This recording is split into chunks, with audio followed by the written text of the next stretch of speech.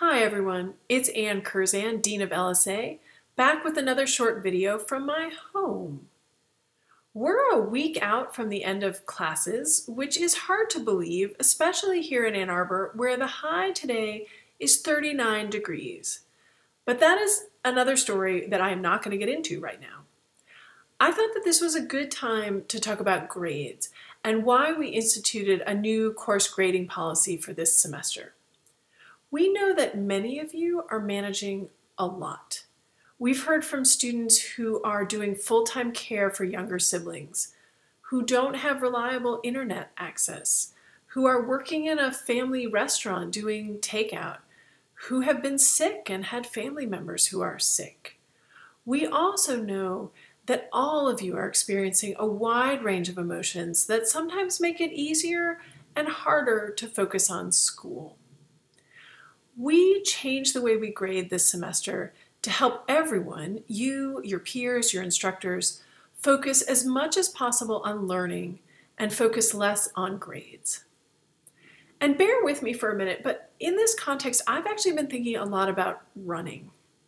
I turned myself into a runner in my 20s, and one of my favorite things about road races is that, save for a few elite runners in the front who are actually trying to win, the rest of us are running our own race. People are trying to get a PR, or maybe they're just trying to finish.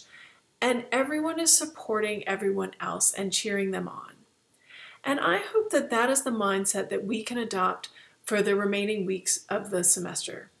Here in the middle of the COVID-19 pandemic is not a moment for us to be competing with each other. This is a moment for us to come together as a community for the common good and support each other in successfully finishing this semester.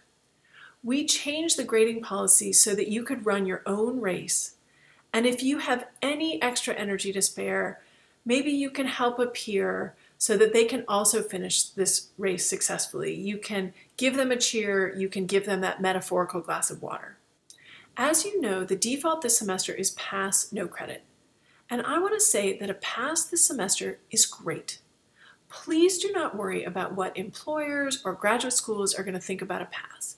Here's what they're going to think. They're going to think that you were resilient and you successfully completed a semester unlike any we have seen in the history of the University of Michigan. And everyone knows around the country and the world that winter 2020, which some schools would call spring 2020, is the COVID-19 semester.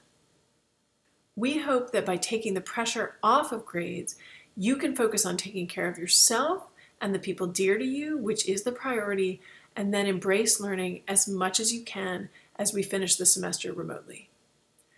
I'm thinking about all of you. I miss seeing you.